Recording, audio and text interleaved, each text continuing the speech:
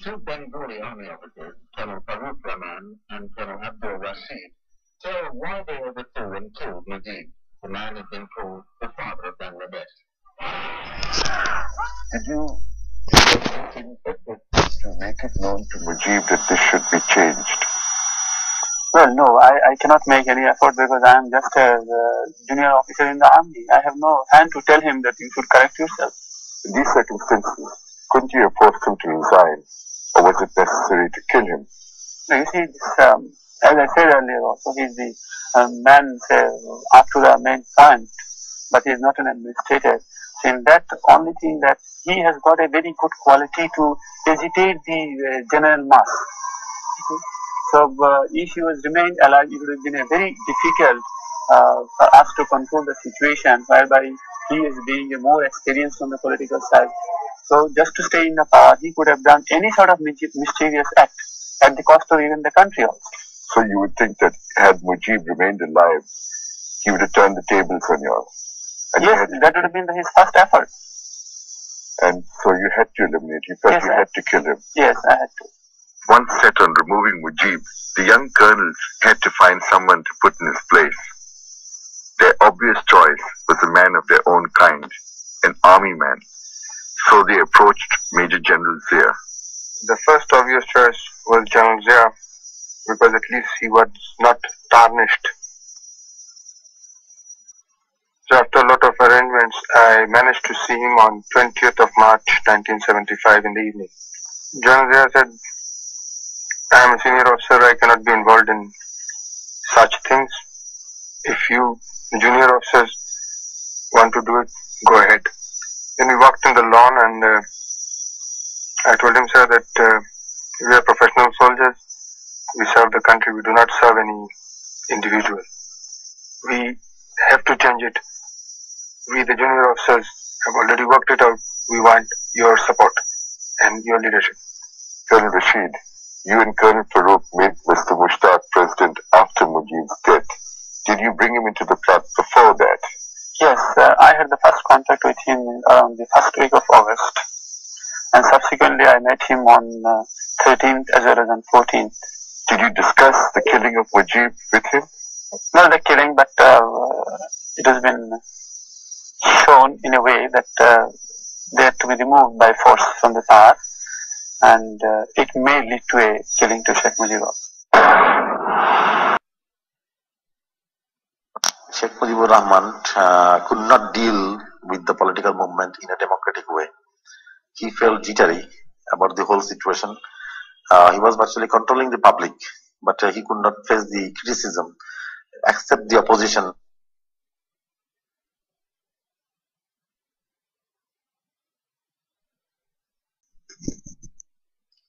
শেখ মুজিবুর রহমানের জীবনী আপনারা অনেক জায়গায় পড়েছেন, তবে শেখ মুজিবুর রহমানের জীবনী সম্পর্কে আপনারা এখানে উইকিপিডিয়াতেও দেখতে পারেন। উইকিপিডিয়াতে বিভিন্ন রেফারেন্স দেওয়া থাকে।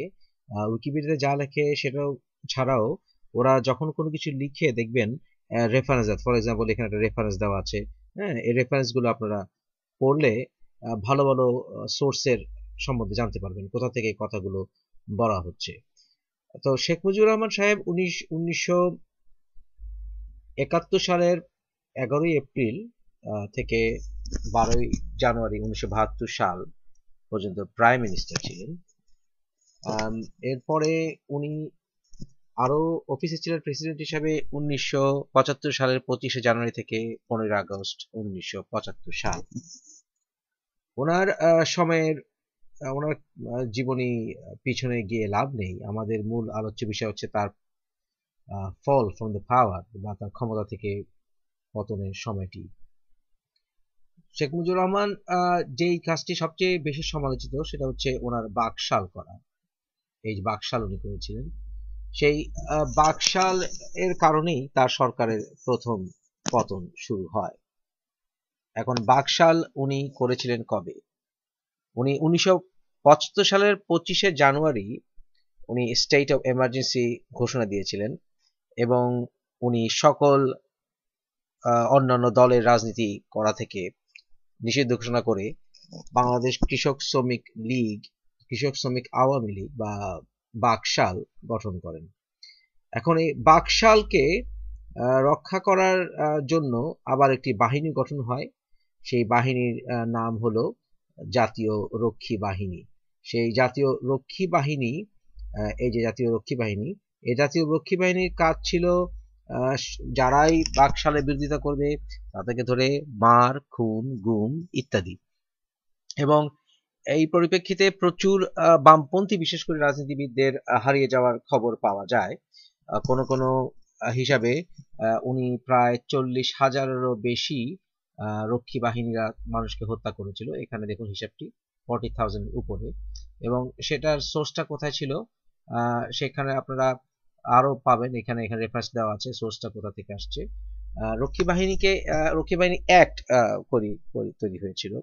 এখন এই রক্ষী বাহিনীর কাজটা অনেকটা কিলিং মেশিনের মতো ছিল।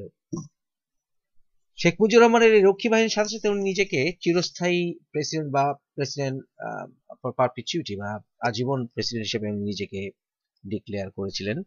এবং এই রক্ষী বাহিনীর বিরুদ্ধে কোন রকম আইনি পদক্ষেপ নেওয়া যেত না, তাদেরকে ইমিউনিটি গ্রান্ট করা হয়েছিল, অর্থাৎ তারা কোনো কাজ করে সেটাকে কোনো প্রসিকিউশন বা কোনো আইনে সেটার বিচার করা যাবে না, গ্রান্টেড ইমিউনিটি। সুতরাং একটি ত্রাসের রাজত্ব উনি কায়েম করেছিলেন রক্ষী বাহিনী বাকশাল এর মাধ্যমে। এটা রেফারেন্স সহ এখানে আপনারা গেলেই দেখতে পারবেন। এবং একটু আগে দেখালাম যে কত সংখ্যক মানুষকে হত্যা করা হয়েছিল। এবং আরেকটি বিষয় হচ্ছে 1974 সালের মন্বন্তর। এই যে 74 সালে যে ফ্যামিন হয়েছিল সে 74-75 সাল পর্যন্ত চলেছিল। মানুষ ওনার মৃত্যুর পর্যন্ত মানুষ না খেয়ে লক্ষ লক্ষ মানুষ মারা গেছে। In villages, situations which show no food at all. People have come up to us and said, "We are eating leaves. We are starving. We have no food. We're not getting it from anywhere." Quite close to Dhaka. Why should this be so? You see, that is you can some of the places this happens, but we have our open, free kitchen everywhere. The people are welcome to come there. Turned away because the camps are full. Granted that you have set up these grill kitchens, but it seems that many, many people, perhaps tens of thousands of people, are simply not getting food in this country. It's not correct. Then people, 27,000 people would not even die. They will expected that few millions people will die by the year 42. Today is an average day in the streets of Dhaka, now the most desperate of cities.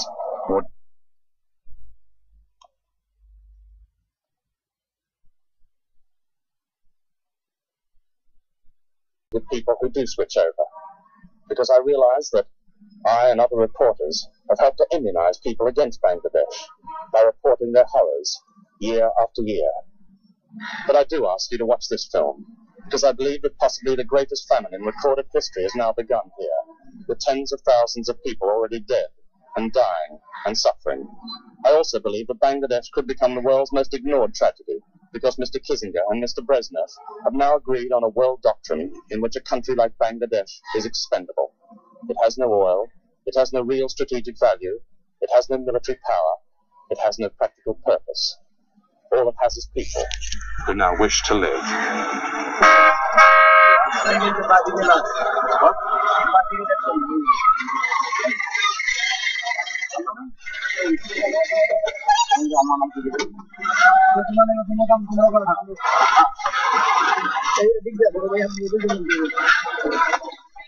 Today is an average day in the streets of Dhaka, now the most desperate of cities.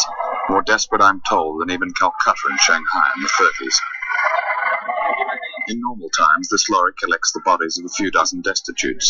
Now it collects hundreds of bodies, all of them starved to death, including this 11-year-old girl whose name was Hasna, who died in the gutter a few hours before we arrived, with her mother and brother beside her, still with nothing to eat.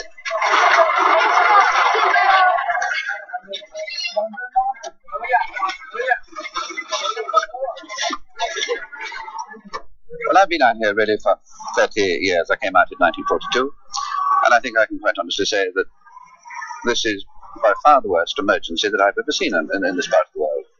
There have been others, but when I was young, I didn't really pay all that much attention. Yes. But latterly, I have seen bad years in India and Assam and Bengal, but nothing like this. If you go out in the morning, you'll find bodies lying around in the streets of Dhaka. And the other day I saw a mother who had lost her child. She was using the child's body, in fact, as a means of getting money, begging. So this film will go out on January the 2nd. How much worse? All the people working these fields have sold their crops. Yes. Years ahead, they've put themselves Yes. in pawn to buy Yes. food. Exactly. They have nothing to hope for at least for another 6 to 8 months. You see, most of the crops in these areas have been damaged, Yes. and this is what All damaged by the flood. yeah. Who have they sold their crops to? Well, they have sold these crops to those who have collected money out of relief and these all sort of advantages. Big landowners. Yeah, Yes. An old journalist friend has brought me to this village in the district of Shirpur, some 40 miles from Dhaka. Everybody is starving here, and also suffering the effects of an inflation which began not in countries like Bangladesh or in villages like this, but in the consumer world of the West. Nothing has ever been wasted here. Now even a bicycle, the means of escape, costs £150. There are few young men in this village. Some have gone in search of food, others have simply fled in despair as the famine finally cracks the Bengali tradition of family. We could not film some of the women, because they are among the 5 million in Bangladesh who are going naked because they have sold their clothes for food. Ask him, Butchers, is what his food situation is. আপনাদের অবস্থা কি, খাওয়া দাওয়ার অবস্থা? Sir আমরা গরিব মানুষ, কি খেতে খাওয়া দাওয়ার খুব কষ্ট। আচ্ছা, he's saying that we are suffering from starvation. Yes. And we are very poor people, When and we cannot afford to have regular meals. When did he last have a regular meal, a real meal? আপনি কতক্ষণ আগে বা কয়দিন আগে ভালো করে খাইছেন? ভালো খাওয়া স্যার আমরা কই। What does he say? He said he never had a full belly meal. কিছু থোড়া আমরা আড়া এমনি খাইছি। What is he eating? He's eating flour, just a bit of gruel from flour. আগে ছিল বেচে বেচে He had lambs and he was a farmer. He sold out all his land. Why did he sell his land? আপনি কি জন্য জমি জমা বিক্রি করছেন? খাইবার জন্য। এত পেট ভরে খাইতে না। Just for food, he sold all his land. এই ভিডিওতে শেখ মুজিবুর রহমানের পতনের কারণ সম্পর্কে কিছুটা বিশ্লেষণ করার চেষ্টা করব। শেখ মুজিবুর রহমানের শাসনকাল যেটা তার পতন এনেছিল সেই বিষয়ে আলোকপাত করার জন্য বেশ কয়েকটি রিকোয়েস্ট আসার কারণে এই প্রচেষ্টা। 1974 সালের এই মন্বন্তর অর্থাৎ বাংলাদেশে যেই মন্বন্তর হয়েছিল, যেই ফ্যামিন হয়েছিল, সেই ফ্যামিনে কত মানুষ মারা গেছে সেটার একটি স্বাধীন হিসাব বা একটা নিউট্রাল হিসাব আপনারা পাবেন এখানে, পোর্ট্রেট অফ মর্টালিটি। সেখানে বলা হয়েছে যে রিজনেবলি স্কলাররা মনে করেন 1.5 মিলিয়ন, যেখানে বাংলাদেশের লোক সংখ্যা ছিল 7.5 কোটির মতো, সেখানে 15 লক্ষ মানুষ না খেয়ে মারা গিয়েছিল। 15 লক্ষ মানুষ তখন বাংলাদেশে না খেয়ে মারা গিয়েছিল। এবং এটার সোর্স কোথায় তাও আপনারা দেখতে পাবেন, এখানে আপনারা রেফারেন্সটা দেখে নেবেন, এই জায়গায় রেফারেন্স আছে, সুতরাং রেফারেন্সে গেলেই আপনারা দেখতে পারবেন যে কোথা থেকে এই সোর্সটি আসছে। কিন্তু আপনারা এই ভিডিওতে কিছুক্ষণ পরে দেখবেন শেখ মুজিবুর রহমান বিখ্যাত জন পিলজারের প্রশ্নের সম্মুখে উনি বলেছিলেন 27,000 মানুষ না খেয়ে মারা গেছে, এবং তাও আরো বলেছিলেন যে বিভিন্ন ওপেন কিচেন আছে যেখানে মানুষ গেলেই খাওয়া পাবে। কিন্তু জন পিলজারের সেই ইনভেস্টিগেটিভ জার্নালিজমে এটা বের হয়ে আসছে, আপনারা ডিটেলস ভিডিওটি ইউটিউবে পাবেন, দেখতে পারবেন। জন পিলজার টাইপ করলেই ফ্যামিন ইন বাংলাদেশ আপনারা ডিটেলস ডকুমেন্টারিটা পেয়ে যাবেন। সেখানে শেখ মুজিবুর রহমান ক্যামেরার সামনে, যার ক্লিপ আপনারা কিছুক্ষণ পরে দেখবেন, শেখ মুজিবুর রহমান বলছেন 27,000, এবং আরো প্রমাণিত হয় যে তখন রাস্তাঘাটে মানুষ না খেয়ে মারা যেত। আমার বয়স ছিল তখন 9 বছর। আমার মনে আছে আমাদের বাসার ফার্ম গেটের বাসার সামনে মানুষ না খেয়ে পড়ে থাকতো, ড্রেন থেকে খাবার তুলে খেত। আমার এগুলো দেখেছি, আমি ইতিহাসের সাক্ষী। শিশু হলেও আমার মনে অনেকটা দাগ কেটেছিল। সুতরাং শেখ মুজিবুর রহমান অ্যাডমিনিস্ট্রেশন ভাবে সম্পূর্ণ হিপোক্রেট ছিলেন, দেয়ার ইজ নো ডাউট, এটা তার স্পষ্ট প্রমাণ। ব্রিটিশ সাংবাদিক ডেভিড ফ্রস্টের সাথে এক সাক্ষাৎকারে শেখ মুজিবুর রহমান তার জীবনের শ্রেষ্ঠ কতগুলি নেতার নামের ভিতরে মার্শাল টিটো, তারপর আপনার কামাল আতাতুর্ক, চার্চিল এদের নাম বলেছেন। শেখ মুজিবুর রহমানের সাথে খুব ভালো ঘনিষ্ঠ সম্পর্ক ছিল ফিদেল কাস্ট্রো। সেই ফিদেল কাস্ট্রোকে পশ্চিমা বিশ্ব টেররিস্ট হিসাবে মনে করে অনেক দেশে চে গুয়েভারাকে টেররিস্ট মনে করে, কিন্তু তারা যে কমিউনিস্ট সোশ্যালিস্ট এতে কোনো সন্দেহ নেই। এবং তারা কিভাবে গণতান্ত্রিক মাত্রাকে ধামাচাপা, গণতান্ত্রিক শক্তিকে চাপা দিচ্ছে সে বিষয়ে আমরা সবাই জানি, এবং এতে কোনো সন্দেহ থাকা অবকাশ নেই। সুতরাং আপনারা এই ছবিটি দেখতে পাচ্ছেন, ফিদেল কাস্ট্রো শেখ মুজিবুর রহমানের সাথে উপবিষ্ট। এই হচ্ছে শেখ জামালের ছবি। শেখ জামালের ড্রেস কোডটি দেখাটা প্রয়োজন। এই ড্রেস কোডটি লক্ষ্য করুন, আপনার টুপি যে পরতো তারা, সেই টুপিটার দিকে লক্ষ্য করবেন, সেই টুপি। এবং এখানে আরেকটা বিষয় লক্ষ্য করা যায় শেখ জামাল সম্বন্ধে পড়তে গিয়ে, জানতে গিয়ে আপনারা যে জিনিসটা দেখবেন সেটা হচ্ছে Sheikh Jamal founded many clubs etc. তারপরে উনি আরো আছেন, উনি স্যানহার্স্টে ট্রেনিং করেছেন। এবং আরো একটা মূল বিষয় যেটা, উনি ট্রাভেল করেছিলেন উনি ইউগোস্লাভিয়া গিয়েছিলেন। এখন ইউগোস্লাভিয়াতে শেখ জামাল কি করতো, কেন গিয়েছিল শেখ জামাল, সেটা আমাদের একটু গবেষণার বিষয় রয়ে গেছে। এই হচ্ছে শেখ মুজিবুর রহমান, উনি মার্শাল টিটোর সাথে, সেই ইউগোস্লাভিয়ার মার্শাল টিটো। সুতরাং এই মার্শাল টিটোর রাজনৈতিক ব্যাকগ্রাউন্ড সম্বন্ধে বা মতবাদ সম্বন্ধে একটু জানলে ব্যাপারটা একটু পরিষ্কার হবে। এই হচ্ছে Marshal Tito, Joseph Braj Tito বা সংক্ষেপে মার্শাল টিটো।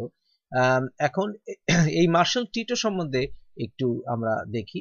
মার্শাল টিটো ওনার নীতি সম্পর্কে, বিশেষ করে ওনার রাজনৈতিক নীতি সম্পর্কে একটু আলোচনা করে যেটা দেখা যাবে, আপনারা দেখতে পারবেন তার এই ক্যারিয়ার এই অংশে দেখতে পারবেন যে টিটো যেটা করতো, উনি ন্যাশনালিস্টদেরকে সাপ্রেস করতেন। His internal policies included suppression of nationalist sentiment. এটা ছিল টিটোর রাজনৈতিক প্রজ্ঞা, অর্থাৎ জাতীয়তাবাদী কোনো চেতনাকে সাপ্রেস করাই হচ্ছে টিটোর রাজনৈতিক পদক্ষেপ। এবং সেটাকে শেখ মুজিবুর রহমান সাধুবাদ জানার জন্য শেখ জামালকেও পাঠিয়েছিলেন ইউগোস্লাভিয়ায়। আশা করি আপনারা সম্পর্কটি বুঝতে পারছেন আমি যা বুঝাতে চাচ্ছি আপনাদেরকে। এই হচ্ছে চে গুয়েভারার জীবনী। চে গুয়েভারাকে অনেকে বুঝে না বুঝে বুকে ছবি আঁটে ঘুরেন। চে গুয়েভারার জীবনী সম্বন্ধে আমি ডিটেলস গবেষণা করেছি, সেটা করতে গিয়ে আমার এই ফেসবুকে একটি ভিডিও পাবেন আপনার, চে গুয়েভারার দেশে গলওয়েতে, অর্থাৎ তার পিতামহ যে দেশ থেকে এসেছে সে আয়ারল্যান্ডের গলওয়েতে পর্যন্ত আমি গিয়েছিলাম। এবং চে গুয়েভারার মোটরসাইকেল ডায়েরি থেকে আমি তাকে বোঝার চেষ্টা করেছি। চে গুয়েভারাকে অনেকে বুঝে না বুঝে ইম্পেরিয়ালিস্ট শক্তির বিরুদ্ধে সংগ্রামী বলতে পারে না করতে, কিন্তু আরেকটি রূপ আছে, সেটা হচ্ছে সে সন্ত্রাসী, সে রুথলেস কিলার ছিল, there is no doubt.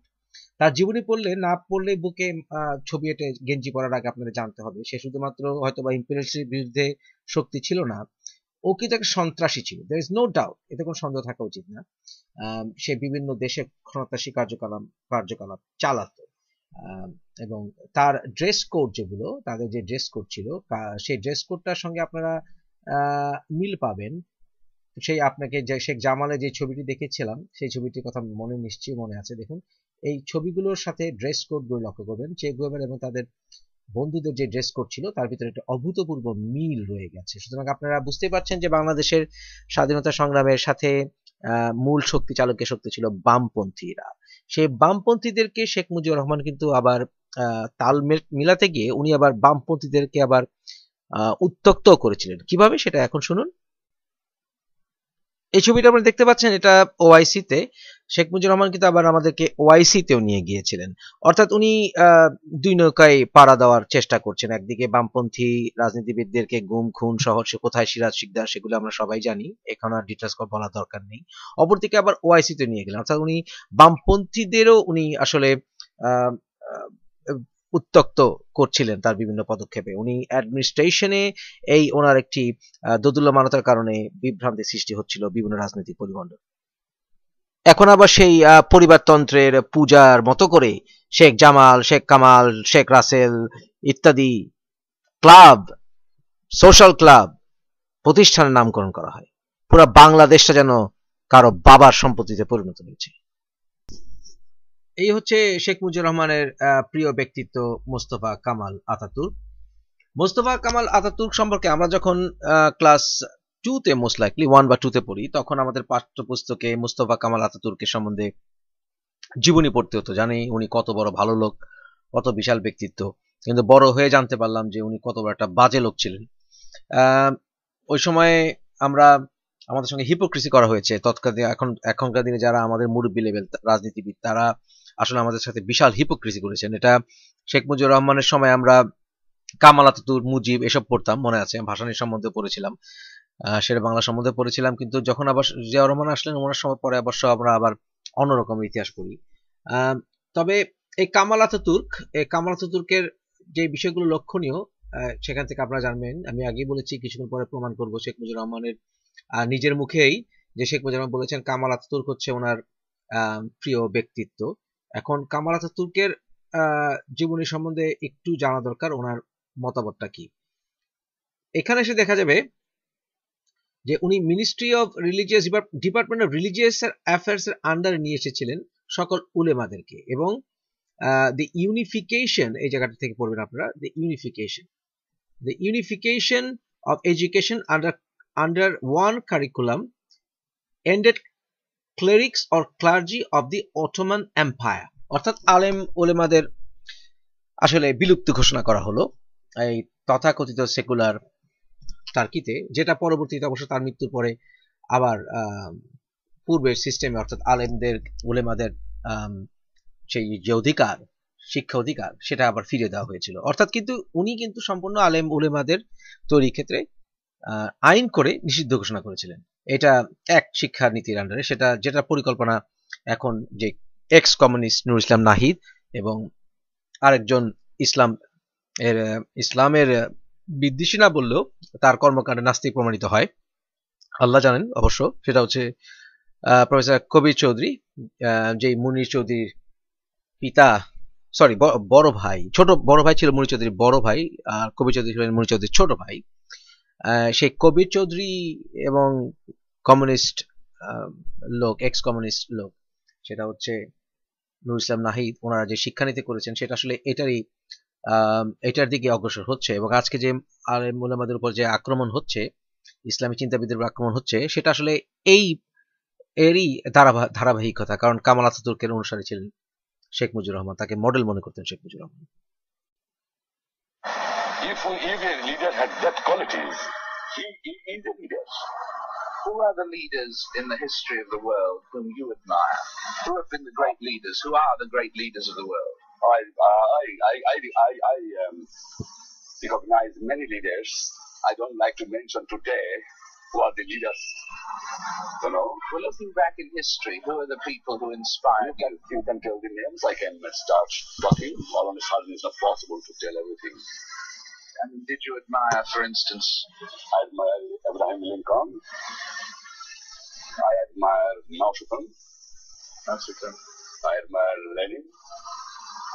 I admire Churchill.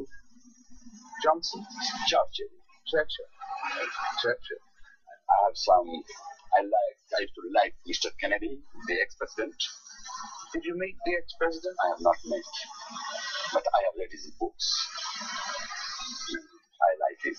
What about Mahatma Gandhi? I have great respect for Mahatma Gandhi, Pandit Jawaharlal Nehru. These are some of the people whose I admired Mr. A.K. Fazlul Haq of Bengal. I admired Mr. A.S. Sorwadi of Bengal. I admire Mrs. Nepali Subhash Chandra Bose, who fought against the Britishers. I admire many. I used to admire also Dr. Sukarno, who fought against the Dutch colonialism for the emancipation of his people. Dr. Sukarno. I had a great admiration for Kemal Ataturk. The people have come to the forces of. অতএব এটা সুপ্রতিষ্ঠিত যে শেখ মুজিবুর রহমানের বাকশাল রক্ষী বাহিনী চিরাচরিতভাবে নিজেকে president দাবি করা, মার্শাল রিট্রিটের পদচারণা অনুসরণ করা, তারপর ওদিকে ফিদেল কাস্ট্রো যে এখনো ক্ষমতা রয়ে গেছে কয়েক দশক ধরে, তাকে বন্ধু হিসেবে নেওয়া, সবকিছুতে প্রমাণিত হয় শেখ মুজিবুর রহমান ওদিকে ধাবিত হচ্ছিলেন। আমি নিজে একজন সিভিলিয়ান এবং আইনের লোক হিসেবে কখনোই কোনো হত্যাকে আমি সমর্থন করব না, সে যে অবস্থায় হোক, যখনই হোক। কিন্তু যারা মুক্তিযুদ্ধ করেছিল, যারা দেশকে স্বাধীন করার সংগ্রামে নেমেছিল, তারা কি কারণে হয়েছিল, কি কারণে হত্যাকাণ্ড করেছিল, সেটা কি ব্যক্তি স্বার্থের ঊর্ধ্বে কি জাতীয় স্বার্থে, সেটার বিচার আপনারাই করবেন। তবে এটাও সত্য যে জিয়াউর রহমান, যিনি আমাদের শ্রেষ্ঠতম মুক্তিযোদ্ধা আমি মনে করি, সেই জিয়াউর রহমানের অবস্থা যা ছিল, অর্থাৎ উনি যা বলেছিলেন যে you carry on if you want, but আমি এটা অংশদার তো হতে চাই না, আমার ব্যক্তিগত অবস্থান একটা তাই। সুতরাং তারা কি করেছিল তারা জবাবদিহি তারাই করবে এবং মানুষ তাদের বিচার করবে, মানুষের সেন্টিমেন্ট সেটা বিচার করবে। কিন্তু I don't want to B part of it anyway. এটা আপনাদের অবস্থান, আমার অবস্থান ক্লিয়ার করা দরকার। তবে ইতিহাস থেকে পর্যালোচনা করে এটা স্পষ্ট হলো যে শেখ মুজিবুর রহমান একজন গ্রেট হিপোক্রেট ছিলেন, যিনি 15 লক্ষ মানুষ মারা গিয়েছিল, উনি বলেছিলেন 27,000। উনি বলেছিলেন মানুষ লঙ্গরখানায় খাবার আছে, গেলে খেতেই পারে, অথচ লঙ্গরখানায় কোনো মানুষ খেতে পেত না, লঙ্গরখানা সব খালি ছিল, এবং লক্ষ লক্ষ মানুষ রাস্তাঘাটে মরে পড়েছিল না খেয়ে, উনি এটা অস্বীকার করেছেন। আরো শোনা যায় ওনার ছেলে সেই শেখ কামাল, শেখ জামাল, তারা কিরকম লাইফ লিড করতো সেটা আপনারা সবাই জানেন, কি করেছিল তারা সেটাও জানেন, ডালিম ভাইয়ের ওয়াইফের সাথে কি বেয়াদবি করেছিল সেটাও জানেন। আপনারা আরো জানেন শেখ জামাল, শেখ কামাল তাদের বিয়ে অনুষ্ঠানে কি পোশাক আদি পরে বিয়ে করেছিল সেটাও আপনারা জানেন। কে ব্যাংক ডাকাতি করে কর্তৃকে ধরা পড়েছিল, গুলি খেয়েছিল সেটাও জানেন। সুতরাং সবকিছু হিসাব করে আসলে 1975 সালে যে ঘটনাটা ঘটেছিল সেটা শেখ মুজিবুর রহমান এর হত্যাকে সমর্থন না করলেও শেখ মুজিবুর রহমান যে ক্ষমতা থেকে তার যাওয়াটা অবশ্যম্ভাবী ছিল, এবং তার মতো একটি রাজনৈতিক নেতাকে ক্ষমতা থেকে সরানো যে ডিফিকাল্ট হতো, সেটা এখন শেখ হাসিনা যেমন জালেমের মতো ক্ষমতায় বসে আছে, আলেমদের হত্যা করছে, মুক্তিকামী গণতান্ত্রিক মানুষদের হত্যা করছে, ফ্যাসিবাদী মন্ত্রে, এবং যে সোশ্যালিস্ট রাজত্বের কায়েম করছে, বাকশালী পুনরায় কায়েম করছে, রক্ষী বাহিনী এর প্রতিচ্ছবি আমরা দেখতে পাই র্যাব এবং পুলিশে, কারণ তার এলাকা ভিত্তিক এবং বিভিন্ন আওয়ামী লীগের নেতাদেরকে, ছাত্রদেরকে, ছাত্রকর্মী থেকে কাজে পুলিশ বাহিনীতে ঢুকিয়ে পুলিশ বাহিনী পেটোয়া বাহিনী, সে রক্ষী বাহিনীর মতো রূপ নিয়েছে। এগুলোর বিচার আসলে বাংলাদেশের মানুষ আমরা এখন সবাই করতে পারি, কারণ এখন আর আমাদেরকে বাকরুদ্ধ করা যাবে না। টেলিভিশন বিভিন্ন মিডিয়াকে বাকরুদ্ধ করলে অনলাইন আন্দোলন আমাদেরকে পৃথিবীর প্রতিটা প্রান্তে বাঙালিদেরকে, মানুষদেরকে সত্যিকার ইতিহাস উন্মোচনে সহায়তা করবে বলে আমি অন্তত মনে করি।